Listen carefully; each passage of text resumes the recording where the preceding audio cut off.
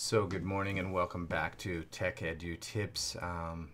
Was a little bit sick last week, so I didn't make any videos past that first one at the beginning of last week. Before I do anything else, I want to do a bit of a shout out to recent subscribers. Here, Sebastián Caputo, Karina Montiel, y Antoineta Morales. Gracias. Thank you for the subscription. Switching between Spanish and English, I do these videos in both. And then the latest comments, Hector Quinto Ramirez wanted some information about what software I'm using to record videos. So I'm going to do something about that. I promised that. And then Francisco Ramon Castro asked me about backup options for computers. So I think I've done videos about that in the past, but I'll update that again in this series of Tech Edu Tips again. So thank you for subscribing. Go ahead and subscribe if you want to receive alerts of new videos. More importantly, put some comments in there if you want me to do something specific. I want to talk today a little bit about Raspberry Pi because they're cool. I have a Raspberry Pi behind me in my office set up on my network. It's not a Pi 4, I think it's a Pi 3. There's new ones like this keyboard, really cool, just computers that you can use to learn with. Great for children to learn how to program computers. You can set up all sorts of fun projects with them. But I've been using it for various home projects like backup service with SyncThing, and for this project, which is called Pi-hole. So the idea here is we're going to use this as a DNS server locally to our home.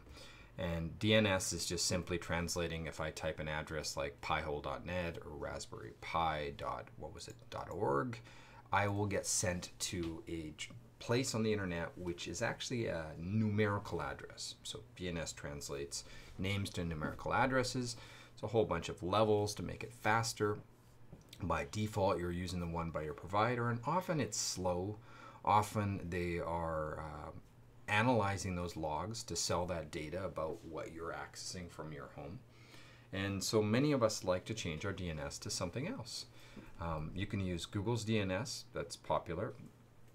You can use services like Quad DNS is an excellent option, and also add some filtering for security and privacy. Google does as well. And then Cloud OpenDNS from Cisco, because Cisco bought it a while ago, is another good option that I've used over the years. These are all different DNS services that can be faster, can be more secure to block sites that are just malicious or just advertising that is malicious. So that's what I'm using. So I'm using Pi-hole. It's pretty interesting. It also will speed things up because all of the clients in the house are not going out to the internet to ask for these translations. It's going inside my house, and that little machine back there can do the work of translating addresses to numbers, or names to numbers. And so this is the live view of my system behind me. So it's working. It's filtering. Almost 20% of the sites are being blocked because those are probably advertising and data collecting services and things like that I'm blocking by default.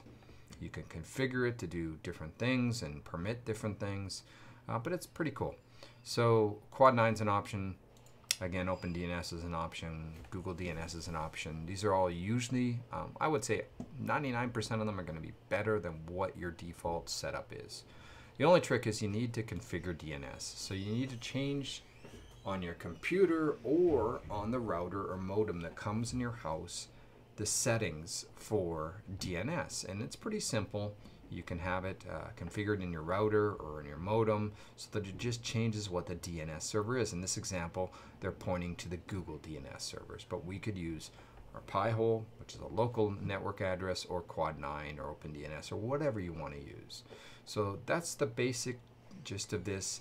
I just wanted to give an overview of how to improve DNS in terms of speed, in terms of security, and safety on your network. And if you've got any other questions, I'll probably do a bunch of videos to do with home working and making a more secure and safe environment for your home office setup.